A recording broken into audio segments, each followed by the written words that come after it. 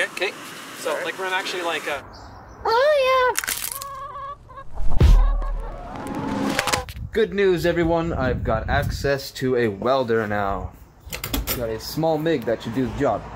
Now, I've got to do a lot of prep work before I go there, though. That might be the one and only time I can use the welder. And I got a lot of things to weld on this Jeep. One is all these holes in the floor. That big hole there, that big hole there. And the cowl. I'll show you a quick preview. I got a big hole here, massive. And there's a big hole in the back here as well, which is a huge problem, obviously, if you're driving in the rain. And then there's all these little holes which you can plug, but I'm just gonna get a piece of sheet metal and just put a piece of sheet metal over that, weld it down. So what we're gonna do right now and for the rest of the day is prep. Clean it all up with soap and water, degrease it. Yeah, I'm gonna get POR 15, and then I'm gonna top coat it with some other black paint, because POR 15 does not like the sun. It goes all white and gross. Alright, here's what we're dealing with here. We've got a couple different kinds of hammers, a ball peen, a welding hammer with a point, and a flat end, I guess. A couple pliers, rip off some rust. Safety, wear some goggles and a mask when you're dealing with rust. Definitely. Got a new sanding disc, a cutoff wheel, there's a grinding disc in the shed, a wire wheel, and a drill and some other stuff, and some wire brushes. Let's get started on that bastard. Okay, so I just WD-40 the shit out of all these bolts on both sides. Don't know if I'm gonna need to take that seat out, but this one would definitely help. The whole Jeep needs to be cleaned tremendously. Kinds of garbage in here. Just gonna go in with a brush, loosen everything up.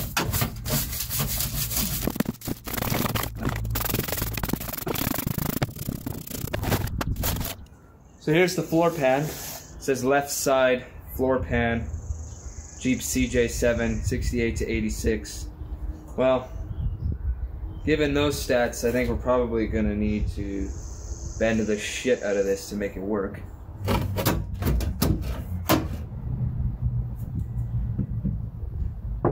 I cut the floor into 4 pieces. These 2 are done. I'll show you what I've got going on so far. They sit in something along the lines of that. This just in, it's the next day, and I can use the welder for a little bit. I don't have to go to his house today anymore and just use the bed. Alright, let's begin today's tasks by getting a wire brush because it's 8 in the morning and I don't want to wake up my neighbors. And just scrape some of this away. We'll scrape most of it away, then clean it with degreaser because there's some grease in various spots, and then clean it with metal prep, and then it's ready for paint. I got some little rollers for the big areas, some brushes, getting all the nooks and crannies, and some 320 sandpaper, just to make life a little easier when I recoat a second time.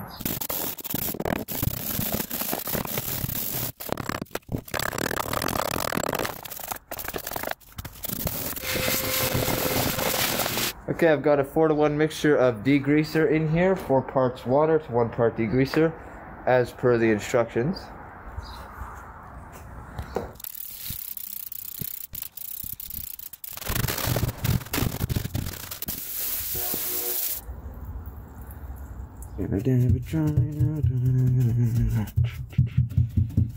Alright, so I've gone and put some I gotta put some metal prep into the bottle here, just a little bit, because I don't need much. It's blue. And the instructions, they say to spray it on, put it on with a brush or a roller or something to, I guess, agitate it a little bit. And then you, what do you do after that? You let it sit for 10 to 20 minutes to remove rust. You let it sit for 30 minutes. So let's go and do that.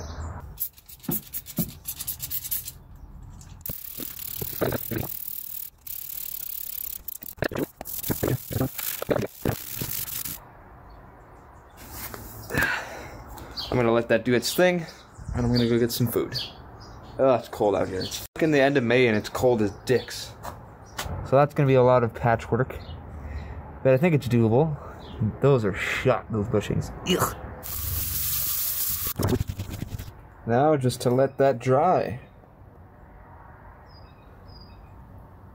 Alright, I'm back, baby. And we got ourselves a welder now. It is dry as a bone. There's no flakes anywhere. It's... I'm gonna paint that. Prep over there. Paint over there. My girlfriend's gonna come here tomorrow or later today. She can paint the rest because she loves painting. And then I just gotta finish that side of the floor, cut some metal, weld it up. We're done. But it's never that simple, so. Before we continue, I have to make a little repair on my pants.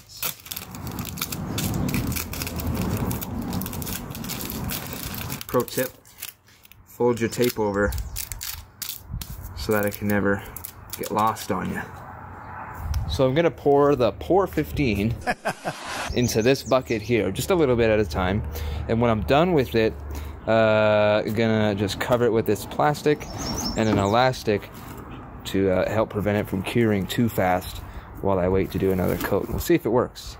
All right, I've got some Pour 15 in here. It is black as hell. I'm just gonna paint it on.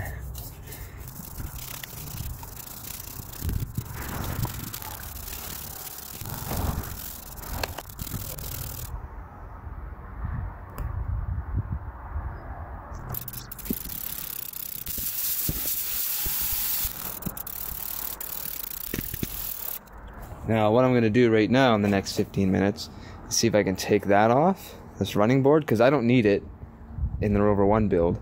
Plus, I need to take it off to get at that hole, that hole, that hole. I also need to take off these fenders. But for now, I WD-40'd both sides. Yeah, it's probably going to be a bitch, but hopefully it'll come off. So let's get started. Broken.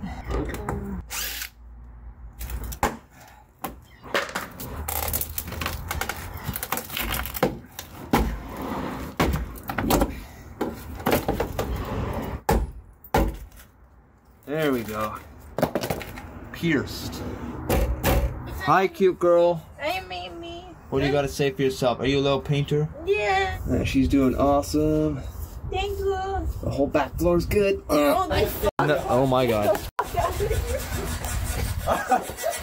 Jesus. Ah! Ah! Jesus. Oh! What? You have a problem? Jesus H. Christ. I hope that paint stays there for several weeks. Right now, I'm just removing the rocker panels and fender flares while I get my ass kicked by my degenerate brother. This is a nightmare for anyone who does body work. But thankfully, in the Rover 1, there's that checker plate that goes along this whole area. And so I don't have to do a pretty job. I just have to do a job that lasts. You get the fuck. God, Jesus! Oh, in the head! So since I have a Jeep, these things don't come off easy whatsoever. They're all rusted out and stripped. So what I'm forced to do is tear that back enough so I can get a metal cutting Sawzall blade in there, and then I can cut it out. This one just ripped out, thankfully, so we're gonna see what the rest are like. Alright, that is a fenderless Jeep. I gotta say, it looks kind of weird. But I'm gonna have to drive around like that for a little bit. Hopefully I don't get pulled over. Alright, I've went underneath and cut a couple of the brackets for this step bar. Now I'm just stepping on it to bend it out of the way so I can cut some more.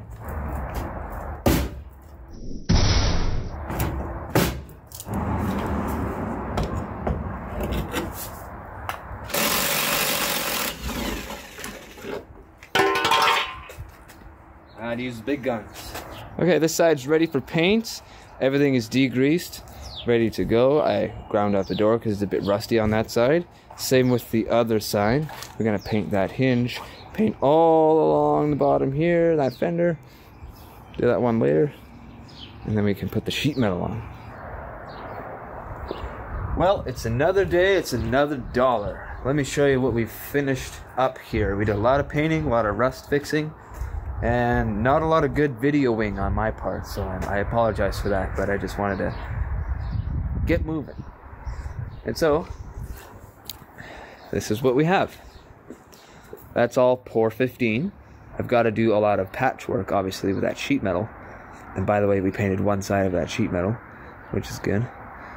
And then once that's on, in the Rover 1, if you remember, the Rover 1 has a checkered plates all the way there. So everything here that we did is going to be covered by checkered plate, which is fine. And then this part doesn't have checkered plate. Looks pretty good. Now, you can tell that door and the other door are different color than the rest of the Jeep, right? And so what I have to do is paint that door black to match the rest of the Jeep. So that'll be another video. And then those mirrors I gotta paint black as well, because chrome just don't work. Another day, another dollar, working on the Jeep. The POR 15 dried pretty good. It's really shiny. It's really, really shiny. So I went and sanded it with some 320 just to bring the shine down.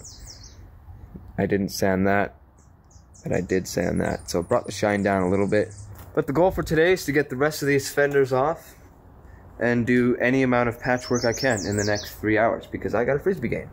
So the way I had to remove the flares yesterday was getting up underneath and twisting these with a pair of pliers, because the other side was so rusted out I couldn't get them out with a socket or anything. So it takes forever, but if you can twist it enough, you can yank on it to gather some space in between the flare and the body, and I can get a Sawzall blade in there and cut the screw, and then it just comes right out.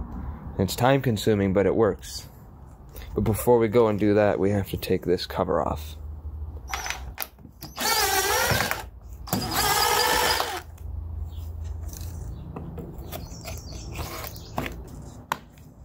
Oh, so it's looks like a twist maybe? You can take that out. Hook that back through. Yeah, once we get this flare off, I'll just pop that back for the time being. Saw that coming.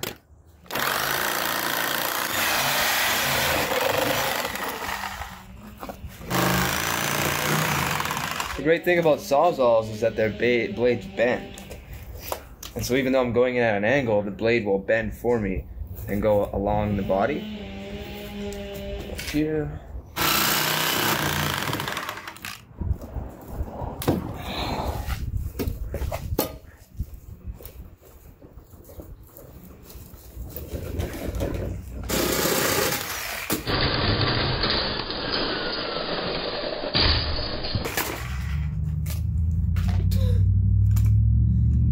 Careful, ladies and gentlemen.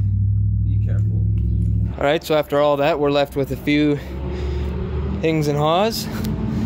Grind that off. Grind that off. Grind that one off. A couple more. Once all that's cleaned up, go over with a sanding disc. Paint it POR 15. Put that light back and we're done. And by the way, can't make up my mind. I think I just saw my friend who had quite a beautiful Jeep, 37's lift kit. He's got a Ford 8.8 in the rear and it's been doing him well. Now I got an 8.8 in the backyard. That's the one you seen me work on 2 years ago. Might still keep it. And I might source a Dana 30 without that vacuum thing for the front. And I might just run those 2 axles because 1, I'm not made of money to do 1 tons and everything, and 2, I'm not going to be taking this thing rock jumping, so I think I'm going to run with those axles. What do you think? Leave it in the comments.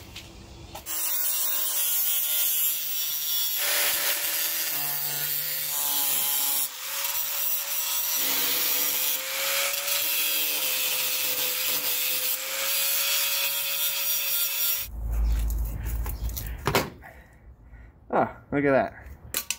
Didn't even need that.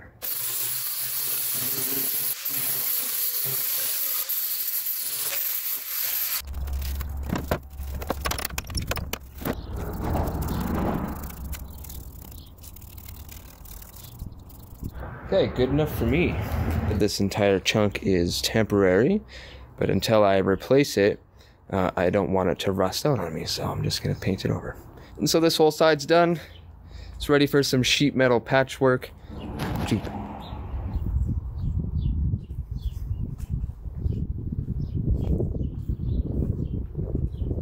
And just like that, it's ready for paints. Almost. I've got the metal prep all on there. It's just doing its thing right now. Then I'm going to rinse it off, dry it off. Then it's ready for paint. I also forgot there's a huge rusty bit down there and underneath on both sides. So I've cleaned them off. Got the metal ready on there too. Got to patch that hole, and that hole with sheet metal.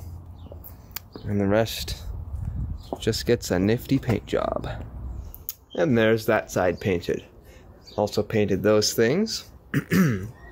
They're drying as we speak. Next time I work on this thing, it'll be doing all the metal. Look forward to that. But for now, I'm gonna go play frisbee. It is beautiful outside. And I definitely don't want to miss it.